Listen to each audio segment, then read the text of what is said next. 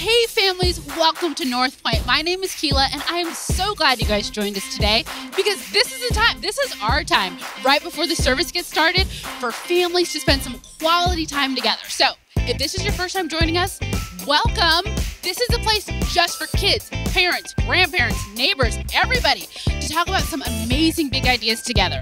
And today we're wrapping up a series on a big idea in a really big way. So if everyone in your house isn't in front of the screen right now, upstairs, downstairs, I need you to get them here, okay? I'm gonna give you guys 10 seconds because everybody needs to be here, so round them up.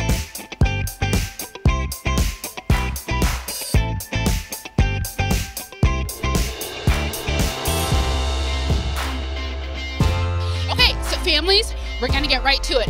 Give me a drum roll. I can't hear the drum roll. I'm gonna believe you guys are giving me a drum roll, but the big idea is hope. Believing trouble will not last forever. And I love this because I don't know about you guys, but sometimes it feels like everywhere I look, all I see is trouble. All I see are mess ups. People I care about are sick, or school is really hard and relationships can be frustrating. But hope tells us that the hard stuff isn't gonna last forever. And you and I can know that this is true because it's something that Jesus said. I want you guys to read this with me. Big, loud, lots of energy. Jesus said, in this world, you will have trouble, but take heart. I have overcome the world. This is the best news ever because Jesus wants you to know that while you might have trouble, you know, the messy stuff or the stuff that's disappointing or things that make you sad, you can trust and know that it will last forever because Jesus has overcome it all. So now you might be thinking, well, that sounds awesome. Even something that I can be hopeful about. But how did Jesus overcome it all and all the mess ups and all the trouble? How can I really know that there's hope? Well, lucky for us, my good friend Erin Lee is gonna tell us the whole story of hope right now. So check it out. We believe that in the beginning, at the start of everything, before there was anything, that God was there. God is goodness and life, most of all, love. So before there was an animal or a tree or a cloud or a mountain or a solar system, God was there. And God is the one who made everything. And this perfect love, God created it all. Nothing was an accident. Every tree, every blade of grass, every rock, every rhino, every river, every planet, every single detail of the entire world and space was made by God, who is creative, loving, and good, and everything was absolutely perfect. And the first two people, they were good too. God made them to show love to everyone and everything, just like God loves everyone in all of creation. So they took care of the world God made for them to live in. Imagine a perfect world.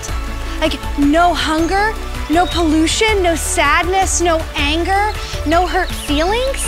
Everything was full of life. And people, you and me, we are God's favorite creation. But things didn't stay perfect. See, people, they started thinking that what they wanted was more important than what God wanted.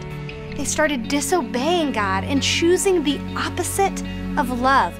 So instead of treating each other with love, they were hurting each other and the world and God. And when people choose not to love, they mess stuff up. And so because people were choosing not to show love or to trust that God was good, our world became kind of a mess. But it wasn't just the first people who messed up. You and me, we're not 100% good and perfect all the time either, right? I mean, we've all messed up. We mess up when we're unfair to others or when we don't tell the truth and we lie. And because we've all messed up and because we're not perfect, we have hurt God's world and we have hurt others. We are not perfect at love all the time. I mean, we are a part of the mess. But because God loved you and me and all people, God had a plan to fix the mess, our mess. So here's the amazing thing that God did. God's Son became a human and came to our planet, our mess, a little over 2,000 years ago.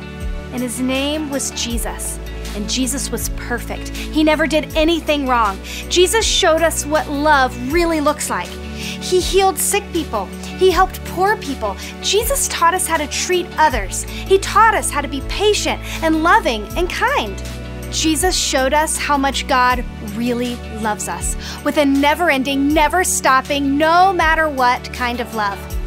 So Jesus said that the mess we had made and the way people were treating each other was all wrong and needed to change. This was not the way of love.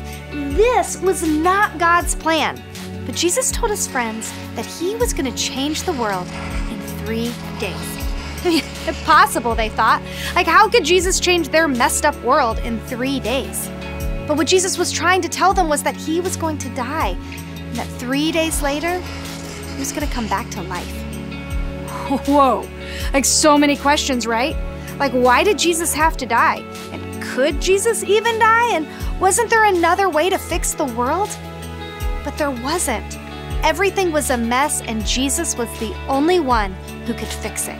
So Jesus, even though he had the power to stop them, he let the people in charge arrest him. And they nailed him to a cross, and he died. Perfect, good, loving Jesus died. And Jesus let it all happen so that he could take the punishment for all of the mess-ups, all the unloving, selfish acts that had hurt the world and people. Jesus took all of the punishment forever for my mess-ups and for yours. Jesus' friends were so sad when he died. So even though Jesus had told them that it was all a part of God's plan, they didn't understand. So they buried him in a cave. Jesus' friends thought that he was going to change everything. They thought he was going to make everything beautiful like the first garden. They thought that Jesus was going to fix everything for everyone. But now, he was gone. Jesus' friends didn't remember what he said about how he had to die to set everything right. So 3 days later, they went to the cave, and guess what? They walked inside, and it was empty. The event of the universe had happened. Jesus wasn't in there. Jesus was alive. I mean, think about it. Jesus couldn't stay dead. Of course not. You can't stop God's love. And nothing would ever be the same. On that first Easter, most of Jesus' friends didn't even believe it until they actually saw him. But Jesus was alive. And that is why we celebrate Easter. Easter is when we remember and celebrate that Jesus is alive. Easter changed everything. Jesus being alive was God's plan to fix our world, to fix us. God is creating and fixing and making all things good, even when everything seems messed up.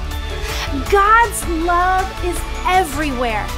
And because Jesus is alive, you can know that God loves you and wants to be with you forever. And that is why we celebrate Easter, because Jesus is alive. Guys, I love that. God's love is everywhere, and his love overcomes. Jesus is alive and is turning all of our messes and trouble into something beautiful, because that's what he does. Parents and kids, we can really believe that. Jesus is our hope. And guys, check it out.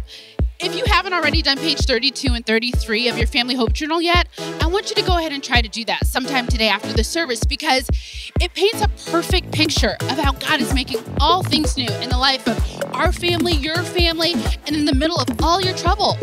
And if you don't have a Family Hope Journal yet and you would like one, okay, well, yes, the month might be already almost over, but our love for you never runs out. We got you. Okay, so I want you to head over to northpoint.live/hope, and I will send you one for free. I'll walk it to the mailbox for you so you don't miss out, okay? All right, so guys, that's about it for me.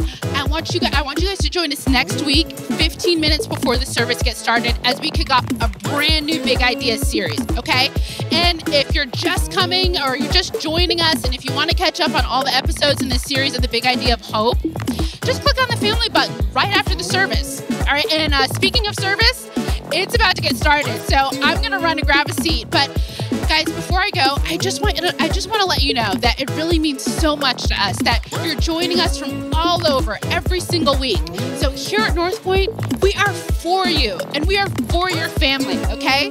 So we're gonna see you guys next Sunday at 8:45 or 10:45 right here or at North Point.